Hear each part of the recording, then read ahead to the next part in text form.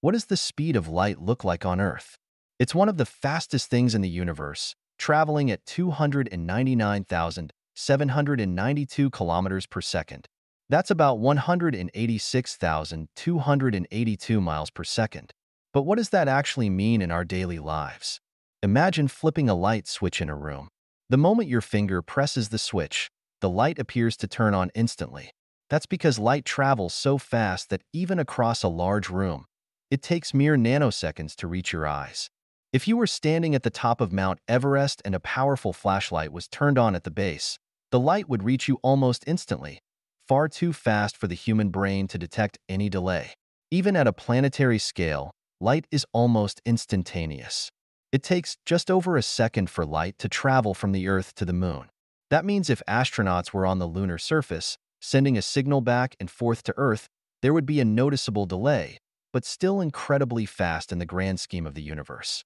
On Earth, light's speed is hard to grasp because we live in a world where nothing comes close to matching it.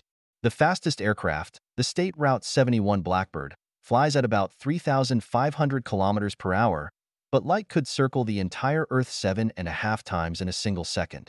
If a bullet fired from a gun moved at the speed of light, it would hit a target on the other side of the planet before you even registered the gunshot. While light is incredibly fast, it isn't instant. Fiber optic cables, which power the internet, use light to transmit information. When you load a web page, the signal travels through thousands of kilometers of cables, but the delay is so small, measured in milliseconds, that it feels instantaneous. If you were to video call someone on the opposite side of the world, the slight lag you experience is because light, while incredibly fast, still takes time to move across vast distances. One of the most striking demonstrations of light speed can be seen in lightning and thunder.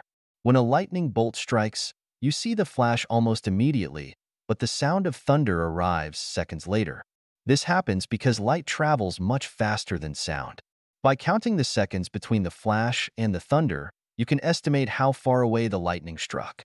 But what if light traveled slower? If light moved at the speed of a commercial airplane, turning on a lamp across the room would take several seconds to reach your eyes. Watching a sunset would be an entirely different experience, seeing the last rays of the sun fade minutes after it actually set below the horizon. Despite how fast light is, it does have limits. In astronomy, we use the term light year to measure vast distances. Even though light is the fastest thing in the universe, reaching the nearest star beyond our sun still takes over 4 years. That's why looking at stars is like looking back in time. The light from distant galaxies started traveling millions or even billions of years ago, meaning we see them as they were long before humans even existed.